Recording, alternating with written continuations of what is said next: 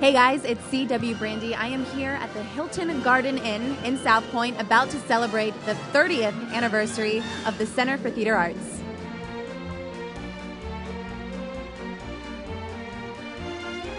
Hi guys, I am here with the director of the Center for Theater Arts. I have with me the famous Billy Hartung. How are you today? I'm great.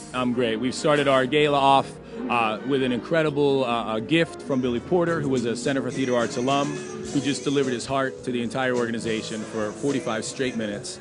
And it confirms what I've been saying, is that the 30 years that the Center's been here, so many great things have happened, and so many wonderful people, including yourself, as a wonderful alum, have come out of the Center, and where we are is, you can't make it up. That's what I keep telling everyone. There's so many great things, and you can't make up everything that's happening. Everyone should have a Center for Theater Arts, and you think it's just to explore themselves, to know what they want to be, what the kids want to be. Is that the mission? I think the mission, I know the mission, is to allow all children a sense of self-confidence and self-discovery through arts education. But what comes out of that is a degree of understanding about people, other people, relationships, and it's not always about yourself.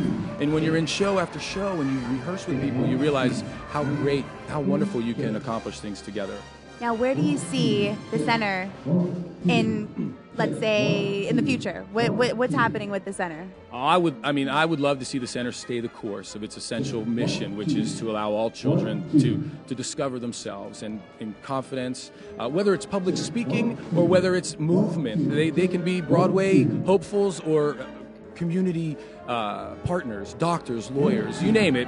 That all needs to be there. We want the heart of the Center to stay its course. I want it for my kids. Now, your famous Broadway pose. My famous Broadway pose? Yeah, it gives you like a famous, like, I need like a, I don't know, like, I feel like I need like a... All right, so call my name. I'm walking down the street in 42nd Street in New York.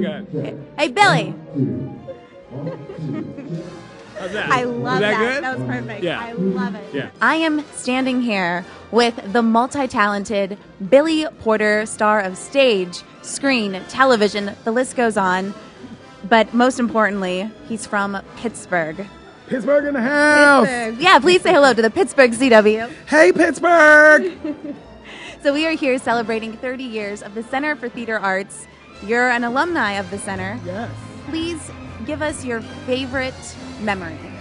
My favorite memory of being at the Center was, the new artistic director, Billy Hartung. We were in class together, and his parents would dump us in his pickup truck after every class, and they would drive me all the way to the other side of town from Mount Lebanon. I lived in East Liberty, and they would drive me from Mount Lebanon all the way to East Liberty at nighttime. It was very special. Now, this is a very tough business. As you know, there's a tons of ups and downs. What has been the biggest obstacle for you?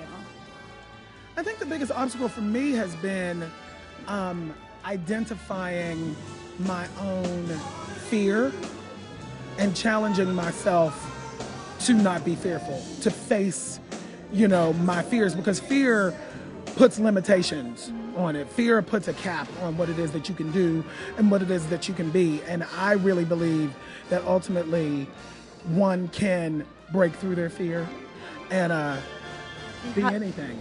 How did you overcome that?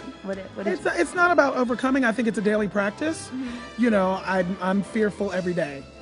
Yeah. Still, but I have a way of facing it. You look at yourself in the mirror and go, just one foot in front of the other. Mm-hmm. That's all we got, and that's all we need. Right. That's cool. Very cool. Now, Center for Theater Arts deals with tons of little kids growing up wanting to be an actor, a dancer, a singer, or even just in the arts, even behind the scenes. What advice would you give them? In this world, especially recently, we've, gotten very used to sort of microwave success, instant success. Right. And one of the things that I would say is that don't go that route. Go the route of really studying and learning your craft and learning what it is that you're actually doing, because it gives you longevity and it gives you a career that is not just a flash in the pan and it's not just 15 minutes of fame. If you actually have a craft, it will carry you through the rest of your life. That's cool. Now, where do you live now? I live in New York. New York. Mm-hmm. Now, I know you miss Pittsburgh a lot, I'm sure, and you miss watching Pittsburgh CW. We know this, yes. But what is your favorite thing about Pittsburgh? My favorite thing about Pittsburgh is my family and my friends. You know, my mom is still here. My sister just moved back here.